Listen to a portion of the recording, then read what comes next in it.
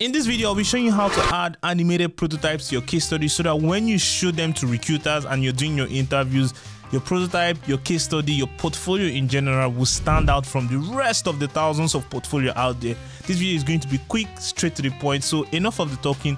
Let me show you how you can add animated prototypes like this in your case study. Let's fire up Figma. Sorry, we're not using Figma. Let's open the App Store. What you want to do is go to the App Store.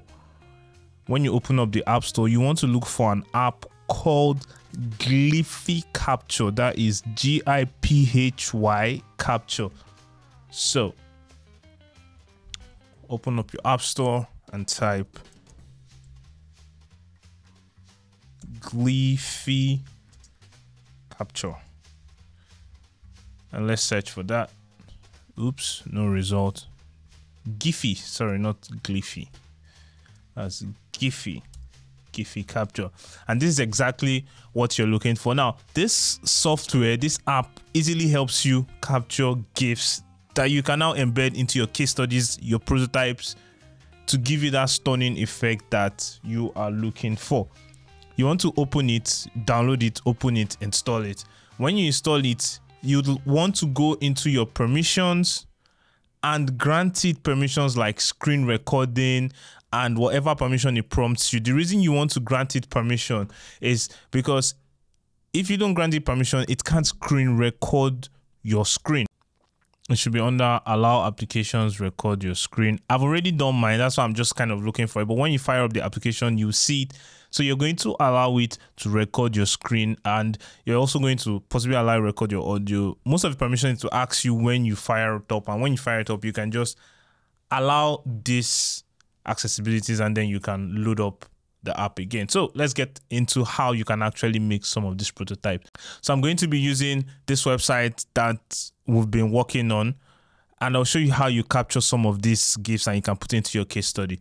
So when you load up the app comes in this format. If what you're trying to record is a mobile app, you can resize it to fit into that shape. But if it's a website, you can also kind of expand it to meet the shape you would like it to record. So I think right about here should be good enough. And you can expand it and vertically or horizontally based on what you need. But this is what it's capturing. And then you click on the record button, and you can start the prototype that you want to show. So you can click the join for free, you can select, and once you're just clicking all these prototypes, it is recording it down here. As you can see, you can continue, proceed, continue, and then you can go to your dashboard. Let's say this is what you want to show. Fine. When you're done, you can stop the recording, and you see it recorded over here. These are some other prototype I've used in case studies that I have recorded, and also like you see some video I put on LinkedIn. This is how I get some of those moving posts on LinkedIn. So you click on the post you have just made and the window pops up. Let's take this out. So it pops up and you can see the preview of what you have already captured. Now here comes the interesting part. What you want to do is, I like to leave these settings the way they are. I'll just put the loop normal. If you want it reverse, what it means is when it stops, when it gets to the end, it then plays back all over again. You can use the normal, or ping pong. It's just going to be bouncing back and forth. So I like to leave it normal.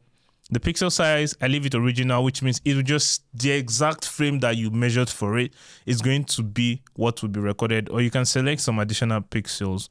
What I've noticed is that selecting like custom pixels, at times, it kind of reduces the quality of the GIF. So I just like to leave it original, and I can always scale it in the case study that I want to use it in.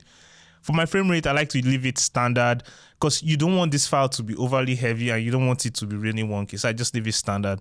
And then you have two options. You have to save as, and you also have to upload to Giphy. So I guess this takes you to their site, but that's not what we are bothered about in this particular video. I click on save as, and when you click on save as, you have the option of selecting like a GIF or a video format or a batch. We'll take that again. If you click on save as, then you can select a GIF, you can select the video. In this case, we are selecting the GIF. When you select your GIF, you can name it, let's just call it GIF test. You can name it that, and then when you download this, It also tells you save as GIF or MP4. We already put as GIF, save it as a GIF, and you can see it's saving, and it has now converted that into a GIF for you to use. Now, how do you bring this into your case studies? It works in two ways. If your case study is being done on Figma, you can just import it the way you would import a normal picture. And I'll just get rid of this for context. Let me take out this prototype over here to give us a little bit more context on what I'm saying. Let's delete that. So you can just replace the image the way it was. The GIFs are also recognized as images, and you can choose your image. This is the GIF we worked on.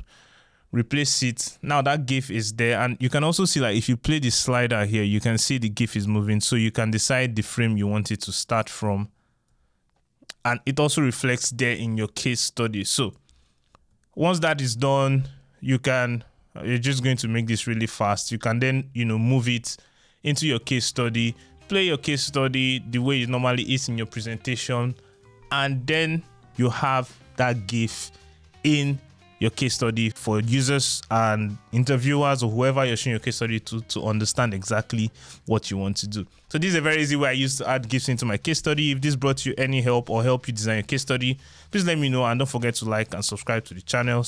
So with this app, you can now capture custom animations, turn them into GIFs, and add them onto your case studies to give your case study that life and that attitude, that swagger that it needs. If you found this video helpful and you want to support the channel, don't forget to like and subscribe to the channel. Hey, and leave a nice comment in the comment section below if you'd like to see any more video, and hopefully I'll have time to go around with it and make those videos for you. But in the meantime, you can watch any of our previous videos as they will teach you more about UX and generally how to love enjoying what you do the most. My name is Destiny, and I'll see you in the next one.